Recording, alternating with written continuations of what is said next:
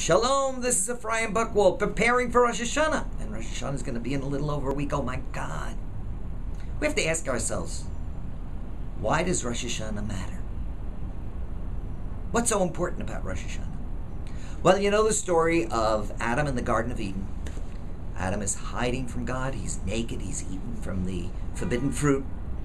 And God calls out from heaven. He says, Adam, Ayeka, where are you? Of course, the omniscient God knows where Adam is. He's in the Garden of Eden. And he knows exactly the spot where Adam is. He's asking Adam, Adam, where are you? Where are you existentially?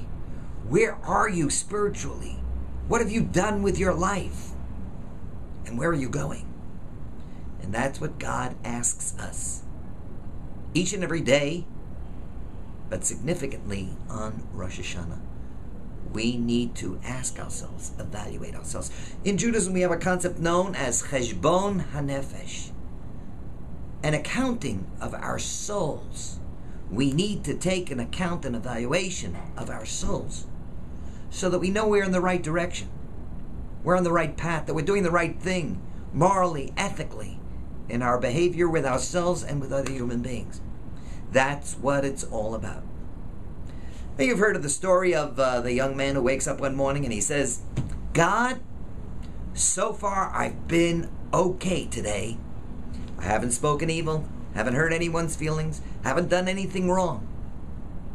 But soon I'm going to have to get out of bed and face the real world. Rosh Hashana is the instrument that helps us face the real world.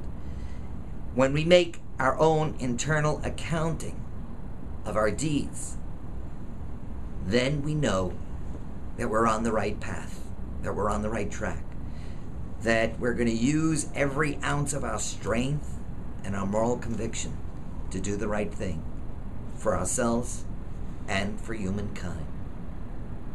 So I wish you all a very, very happy, sweet, and healthy New Year, Shana Tova.